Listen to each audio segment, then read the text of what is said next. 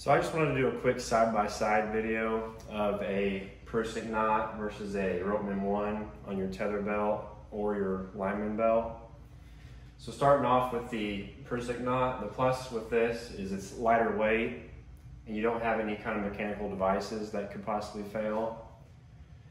The negative with this is a Prusik knot, by design, it usually takes two hands and it takes a little bit of fidgeting to get the, because when you have your weight cinched down on this knot, it makes this really tight, so you have to kind of feed it back through to loosen it up so that you can easily slide it up and down on your rope.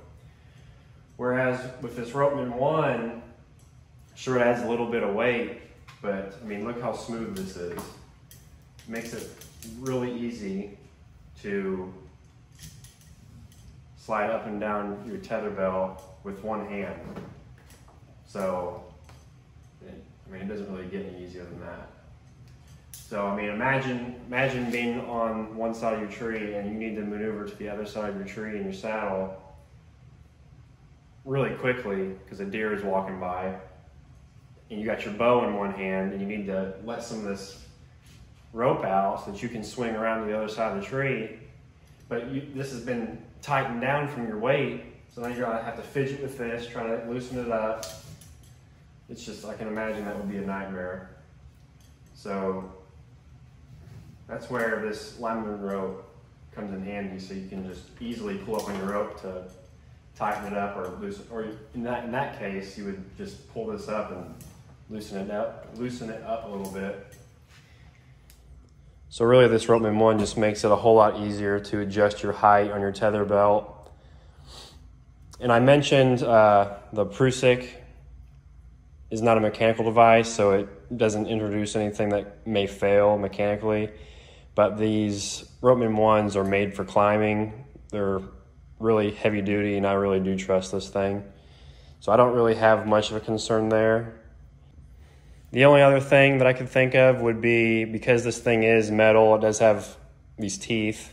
If you were to have a large shock load, and for whatever reason, I don't know why you would do that in a saddle, but if for whatever reason you had a really hard shock load, I guess it could potentially damage your rope and require you to get a new rope, but I think you'd have to put yourself in a really bad position to have that happen to you.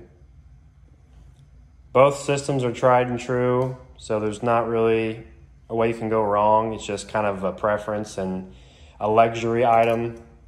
So nothing wrong with just using a Prusik. And I've tried using the whole tender system where you put a tender on your carabiner and attach it right below. it's supposed to be a one-handed system, but I mean, it does work, but it is not nearly as smooth as the Ropeman 1. It doesn't get any smoother than that.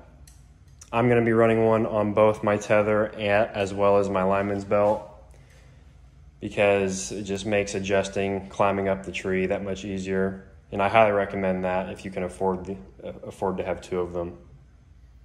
That pretty much sums up my comparison of the Prusik knot and the Ropeman 1. If this video helped you, make sure you hit that like button. Hit the subscribe button, and I'll see you on the next one.